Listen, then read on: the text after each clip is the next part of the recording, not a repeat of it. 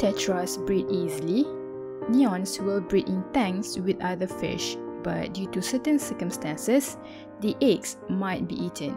They are most often bred in a small tank with a pair or small group of neons. What fish could go well with neon tetras? Few of good tank mates for neon tetras are guppies, angelfish, white cloud-mounted minnow, harlequin rasbora, and other peaceful fish. How long do neon tetras live?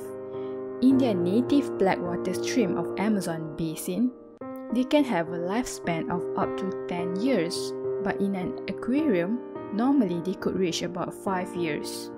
How many eggs can neon tetra produce at one time?